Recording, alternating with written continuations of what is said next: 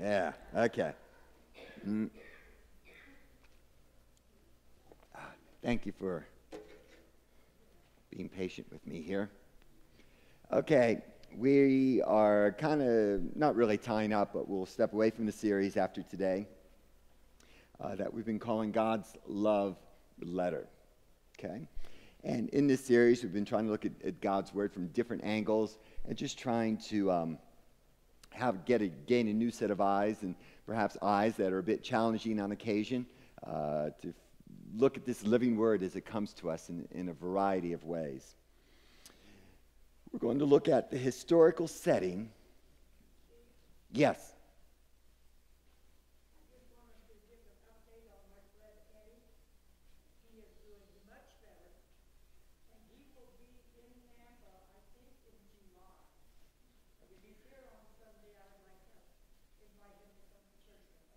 Okay, thank you.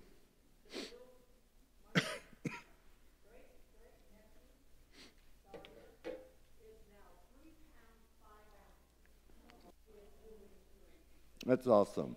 That is awesome. We celebrate with you.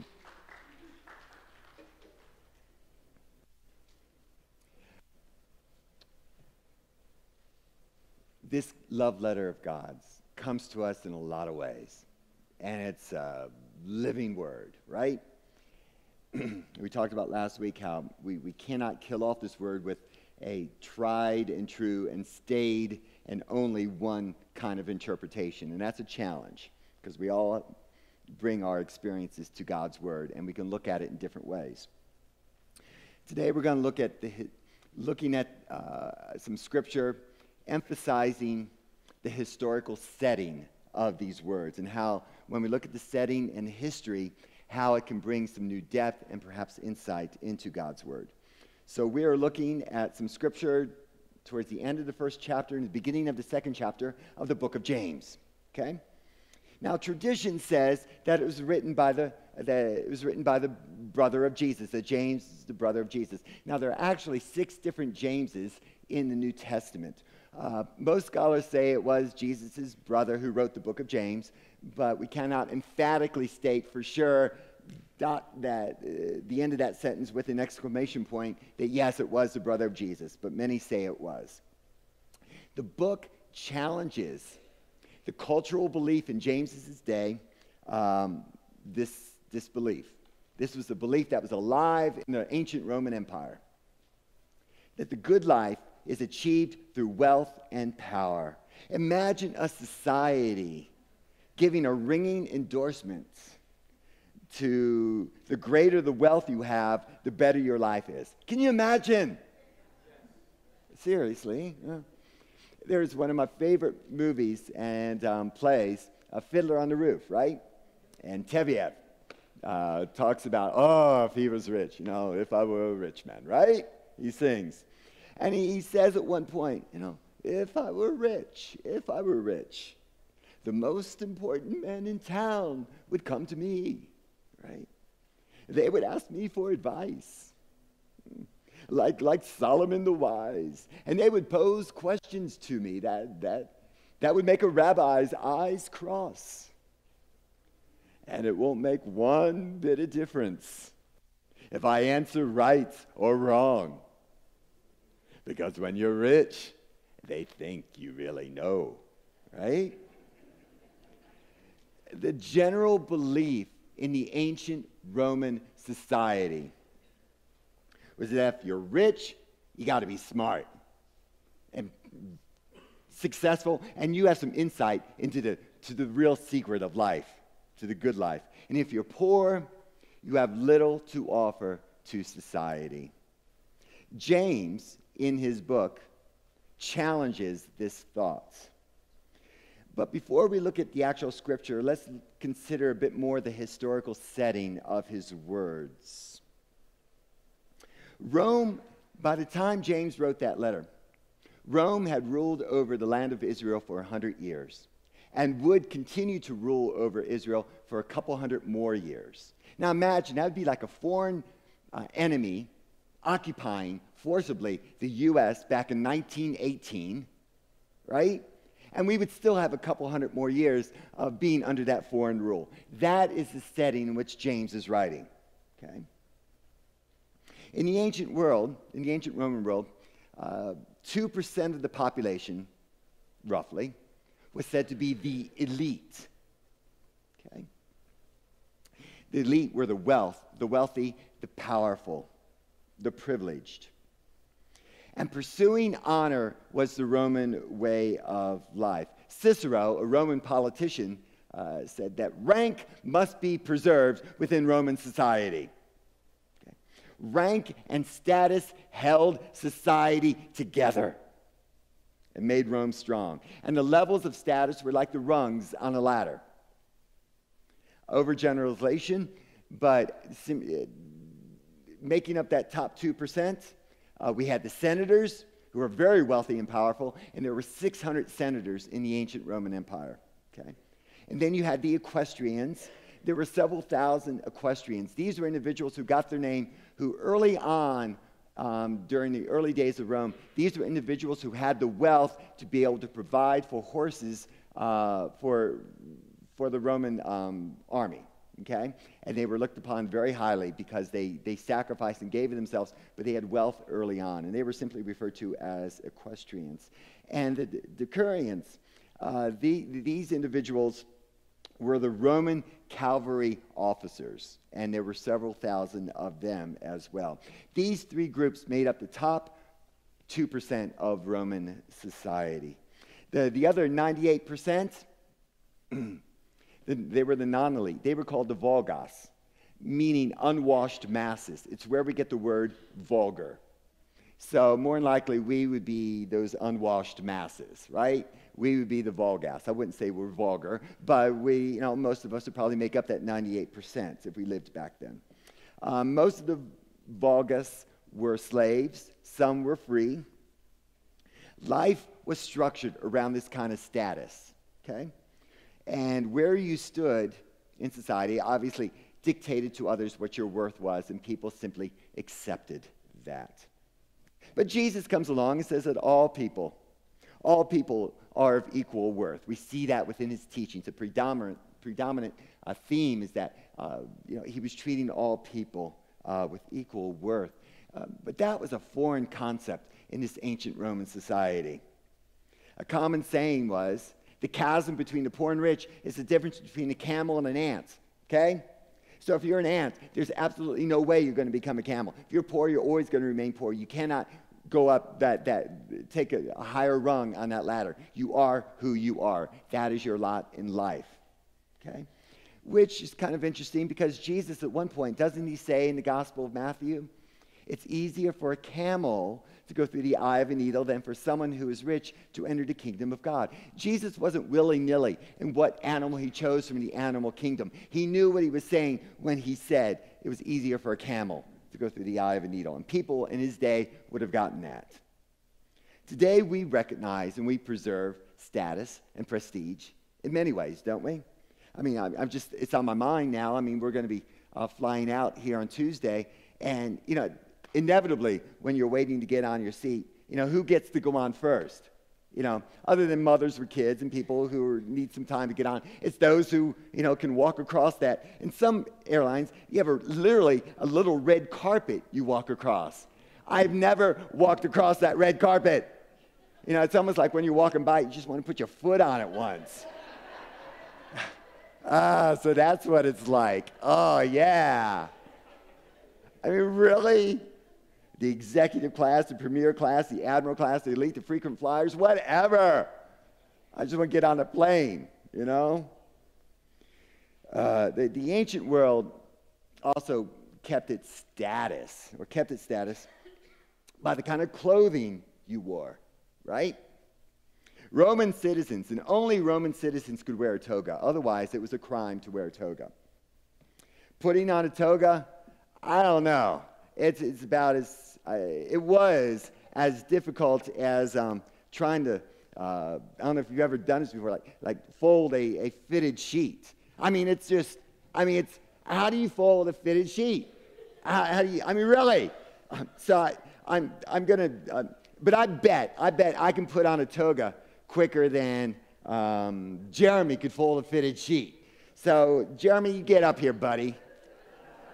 Yeah. And I'm gonna. Here's your fitted sheet. Good luck with this. Yeah, have you? Yeah, okay.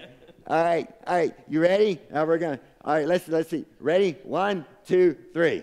Okay.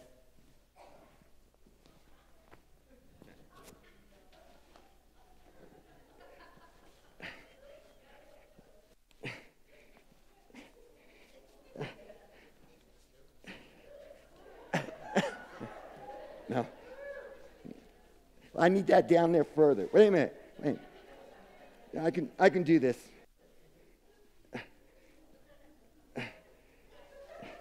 Yeah, is that pretty good? No, it should go over that way. Fine, whatever. Get out. Go. Sit down. Actually, that looks really good. Yeah. Yeah, this isn't right. I would be obscene if I was wearing a toga this way. Yeah, I'd be just vulgar, wouldn't I? Yeah. Oh, it's hot, too. Okay. Thanks a lot, Jeremy. The basic toga was called toga virilism. And virilism is where we get the word virile. And of course, only men could wear the toga, okay? And only senators could wear a toga with a purple stripe down the sides. Like, kind of sleek, I have a purple stripe. And as far as wearing stuff, only equestrians could wear a gold ring, okay? Anyone else would be punished or beaten if you were wearing a gold ring. Equestrians were said to be in the gold ring of honor. And if an equestrian wanted to climb the ladder, they wore a special toga. It's true. Called the toga candida. Okay. Now, they would adorn this toga, and it was said that when an equestrian wore a toga candida, that the air around them was fresh and clean. So the Roman saying went. And you could take another's hand when you were wearing this toga and lead him to a promised land that would be sweeter. You just could. Yes, there was a song in ancient Rome that spoke such words. So give me some volume here. Oh, my Candida, right? We couldn't make it together. The further from here, girl, the better. Where the air is fresh and clean, right? Yeah. Candida. Just take my hand and I'll lead you. Where? Oh, I promise life will be sweeter. 'Cause it says so in my dream. How many remember that song? Yeah. Who was that? Tony Orlando and Don. Yeah. The ancient Romans, they rocked, I tell you. But actually, Candida, I know, and I'm asking for a sense of humor here. Candida is actually where we get the word candidate. And can you not see politicians wearing togas? I mean, seriously. I mean, I could see Barack Obama. I could see the Bushes. Certainly George Washington. There's actually a statue of George Washington wearing a toga. But it's where you're the candidate. And it's just interesting. And the toga would be dazzling white, which show a purity of character. Stop it, Bill. Also in the Roman society, to help make clear the various settings of status, would be seating. where you sat in public and private events. It was a matter of status. I mean, today, if you get front row center at a concert, I mean, those are big bucks usually, right? Yeah. And I don't get why the front row up here isn't full. I mean, it doesn't cost anything more to sit up here. You guys got it. You all got it. Yeah. You understand. The ancient world, you sat according to rank. People knew your status by where you sat. At a Greek play, those who were of wealth and prestige and status, like a senator, would actually sit on the stage and sit sideways so you could see their profile because they were celebrities. So you went to Greek plays to see who was sitting on the stage as much as you looked at people on the stage. So, so anyone wants to come up here and look at me and show their profile, we know you are a person of importance, okay? What did James and John say to Jesus at one point? They said to their Lord, when you enter into your kingdom, can we sit on your right and left-hand side?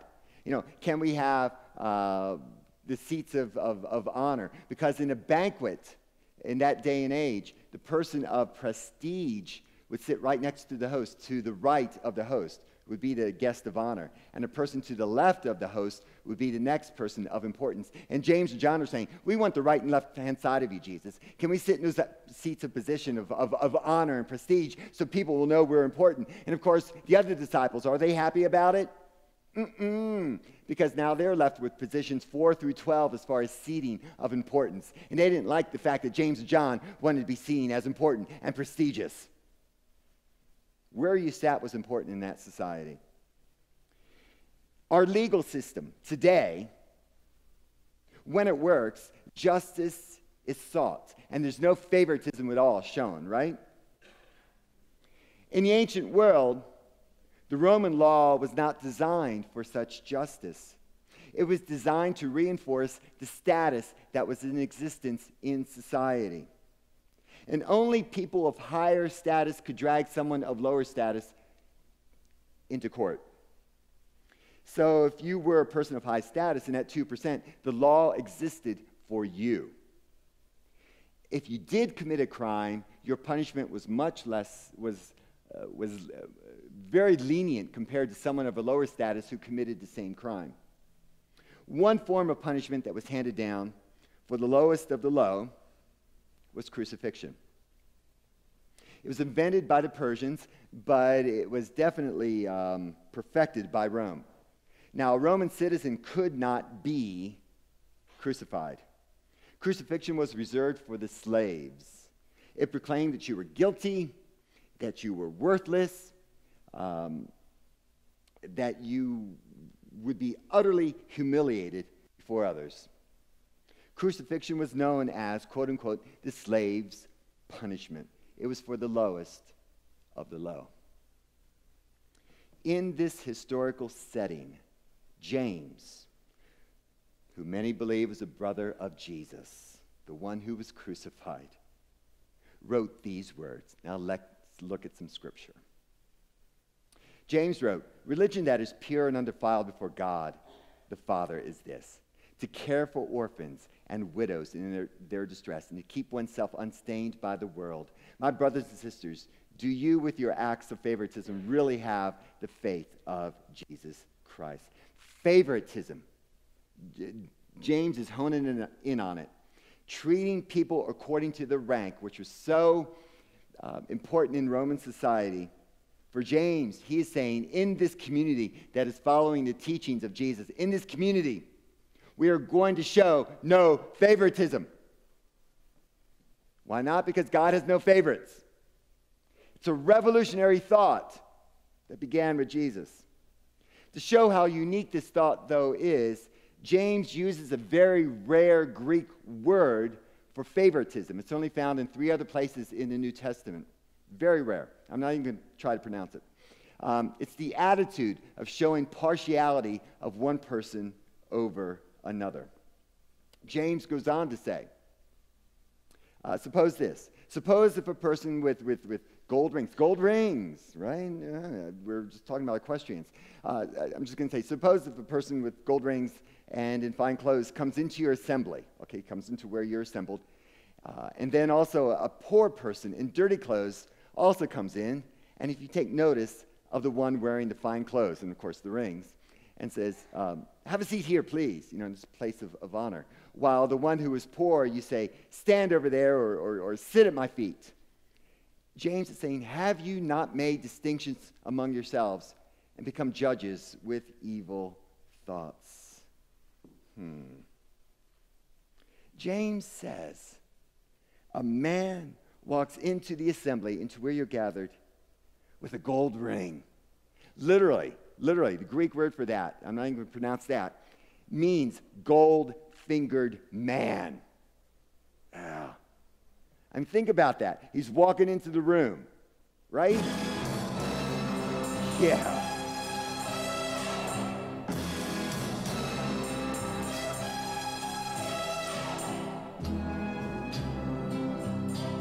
What's the name of the movie? It's a classic. Goldfinger. He's the man. Now, imagine this gold-fingered man comes walking into the room with that theme going on, right? And James, just imagine James is there. James would respond to that gold-fingered man, I'm not going to offer you the seat of honor. Why should I do that? Because you're wearing gold rings? Well, in fact, Goldfinger, you'll have to be brought down by me. By me, James Bondidimus, right? I don't know what James's last name was, but maybe it was Bondidimus. I know, it's so bad. It's bad. This Goldfinger man, though, as we see, was also wearing fine clothes. Likely an equestrian, right? Well, I would have been wearing gold rings. Seeking probably to be a senator, maybe. It's a man with status who you would expect would be seated at a place of honor in that room. A person with education, a person with pedigree. But then there's this man who comes into that assembly wearing rags. No schooling, very impoverished. And for someone to say, just sit at my feet, was to be expected in the Roman society. But James is saying in his book, no more. It's not okay. Wasn't okay with my brother Jesus. Ain't okay with me. Okay? Then James goes on to say, chapter 2, beginning with verse 5. Please. James says, listen, my beloved brothers and sisters. Has not God chosen the poor in the world to be rich in faith and to be heirs of the kingdom that he has promised to those who love him? But you have dishonored the poor. Is it not the rich who oppress you? Is it not they who drag you into court? That's the Roman way, right? The rich are able to drag the poor into court. James is calling for a revolution here. This isn't, though, about God's for the poor and against the rich. That's not what this is about. God loves everyone, okay? But poverty tends to have people see their needs, and especially perhaps their need for God. Wealth has an insidious pull upon us to think we are in control. And as long as we have all that great wealth, we're going to be okay. Wealth can blind us, okay? That's a great danger in it. James is really making the case. You are showing special attention to the man wearing the fine clothes and the gold rings. I don't know about you, but when I'm wearing nice clothes, a suit and tie, I do tend to be treated differently than when I wear something like this, when I'm out. And it's just interesting. And I think that's the power of clothes. It really is. It's like, oh my gosh, boy, that person must be having a hard time. Look at what they're wearing. Oh my gosh. And we make quick assessments and judgments about them. And I'm amazed at how different people treat me. I don't know about you, but when I wear that tie and I become sir and people, It's kind of sad. I mean, I like wearing nice clothes, but I love this more. I love being comfortable. I'll choose that any day if I have a choice, this over a suit and tie. Okay, but that's me. That's just me. James is trying to get at, where is your attention going? Are you trying to, hobnob with that fine-clothed man? Or are you willing to care and reach out and have a relationship with that person in rags? It's not accidental where our attention goes, okay? Part of our nervous system, this is even chemical and biological, part of our nervous system is called the reticular activating system. And it helps our brains to direct where our attention goes. We tend to draw attention. We get attention where our mind is going. Very obvious. But think about it. Like if you're looking to get a new dog, like a poodle, suddenly you see poodles everywhere, right? Or you're getting a new car, suddenly you see that Nissan that you want to get. It's everywhere. Because your mind is in tuned to looking for that. Well, sin has gotten into our reticular activating system. Okay? And we tend to see perhaps that beautiful person, that rich person, that successful person. Funny thing about clothes, we really tend to notice them, don't we? It costs a lot to have nice clothes. It costs a lot to keep them clean, too. Back in the late 80s, on my day off, I would go to a family shelter in Alexandria, Virginia. And I would work there with the families. And one day when I left, I went down about a half block away there in Alexandria to a laundromat. And I went there to help a little. And what I did was I just randomly paid for people's loads of laundry. And back then, I think it was like $3 for a load. I don't know what it is today because I'm privileged. I have a washer and a dryer. I don't go to laundromats, right? I'm in that top 2% in some ways. And I was asked, why I was doing that. And I said, just because. I just wanted to. And one woman said, are you a Christian? I said, yeah. And she turned back to her friend. She said, see, I told you. I knew he was. And I never thought much about it. But if Jesus came to our world today and he had a choice on a Sunday morning to hang out at a laundromat or one of our churches, I don't know. Where do you think he'd find him? Kind of wonder. Maybe, and it got me thinking. I know we have that Acts 2 Sunday every so often here at church where we go out and do acts of service, cleaning the green belt or painting or whatever. I'm thinking maybe we need to have a Be the Church Sunday. Rather than go to church, be the church. And we come here for, a prayer, maybe communion, a song. We head out and we hit the laundromats. And we hit the Walmarts. Okay? We hit the fast foods.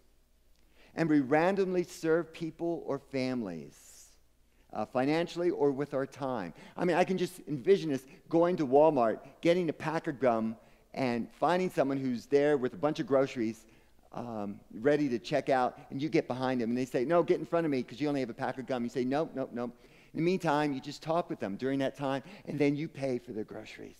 And, of course, pay for your pack of gum. Don't walk out without paying for that. But wouldn't that be sweet? Oh, my gosh, what an act of service. And that would inspire that person that, there are people in this world who are just downright good. And you wouldn't have to talk to them about church. Just connect with them at a human level. Care about them. Love them. If they bring up church or Christ or whatever, great. It'd be kind of awesome to have a Sunday like that. Being a Christian is enough. You don't have to go spout out about it. Just live it out. Which leads us to these words in James. What good is it, James writes, my brothers and sisters, if you say you have faith but do not have works, can faith save you? If a brother or sister is naked and lacks daily food, and one of you says to them, go in peace, keep warm, and eat your fill, and yet you do not supply their bodily needs, what is the good of that? So faith by itself, if it has no works, it's dead. So do we really believe what James is saying? What does it mean to really believe something? Often we say we believe something, but then we really don't by how we don't live it out in our lives. I mean, look at these words. And they're beautiful words from the Declaration of Independence. We hold these truths to be self-evident, that all men are created equal. Those are beautiful words. They really are. And I weep over how we've fallen short of saying we believe in those words. I mean, even Thomas Jefferson, who authored those words, fell short of them. At one point, he owned over 200 slaves. Throughout his life, somewhere between 400 to 600 slaves, scholars say. And I cannot, in good conscience, apologize for him, saying, well, that was the society he lived in, that it was a slave-based economy. A human being bought and sold and transported like cattle is an abomination in any era in human history. I'm not apologizing. Thomas Jefferson could not have believed his eloquent words because he really did not live them out. Oh, he wrote beautifully about it, though. He used slaves as collateral to help rebuild Monticello in the 1790s. Abolitionist Moncure Conway, noting Jefferson's enduring reputation as a would-be emancipator, remarked scornfully, "Never did a man achieve more fame for what he did not do." That's from a book entitled The Dark Side of Thomas Jefferson. Our behaviors reveal what we believe, and I know I'm guilty. Okay. On a lighter note, I mean, when I went skydiving a couple years ago, when I was up at 16,000 feet, I really believed it was safe until I stepped out in that wing. It didn't feel normal. Okay. And for a moment, I could just picture my body smashed on the ground, my children without a dad, my wife dating much younger and more handsome men, and you guys getting an amazing pastor who can preach an amazing sermon in less than 20 minutes. Sorry, I'm not going up on the plane anytime soon again. Sorry, you ain't getting rid of me that easy. I believed it was safe, but when I stepped out on that wing, it's like my blood pressure told me otherwise. So there are really three levels of belief. Well, oversimplistic and generalized, but the first is the belief, those who claim to believe something but really don't. Okay? It's called manipulation. Oh, yeah, I believe that. You know, politicians sometimes are known for that. Religious leaders are known for that. And then there are the core beliefs. I think I believe, but it turns out I don't. I really thought it was safe until I stepped out on that wing. No, I don't believe it's safe. And that third level, the mental map that's ingrained within you, that believes about how things really are. You know, you don't ever violate that mental map of yours. It's like the belief about gravity. You navigate your life around that belief that, yes, gravity is a real thing and it really has impact on me, and so I will maneuver through life knowing that. It just becomes second nature, right? As I almost step off the step here, would experience gravity there. That's the kind of belief that James encourages us to have in Jesus. It's just second nature. It's part of who we are. And it will guide us through our lives. So James, once again, wants to make it real clear. My brothers and sisters, do you, with your acts of favoritism, do you really have the faith of Jesus Christ? Do you really have that belief? Do you? James is emphasizing having the faith of Jesus rather than having faith in Jesus. Both are essential. James is all about living the faith of Jesus Christ, not merely believing in. It's a faith that is relevant for today. Yes, have faith in Jesus, but also have the faith of Jesus. A faith that refuses to dismiss anyone based upon their socioeconomic status or their politics or their ethnicity or their gender. It's a faith that embraces Jesus' mental map, that God is with me and watching over me all the time, that the Lord, my Father, is my shepherd. It's a faith that proclaims that every human being is worth you going to the cross for, to sacrifice for. The good news is not just for me, it's just not for you, it's for this world. and especially in many ways for the poor and the orphan, the disenfranchised, the trafficked, the hungry, the bullied, the refugee. So it's like we need to go to God. I'm winding it up here. It's like going to God saying, here, God, here's my bank account, okay? That you've entrusted me with. How do I give? Okay, God, here's my time. How can I serve? Okay, God, here's my heart. How do I love? Oh, how our world is waiting for those who don't merely have a faith in Christ, but have the faith of our Lord and Savior Jesus Christ. Amen. Amen.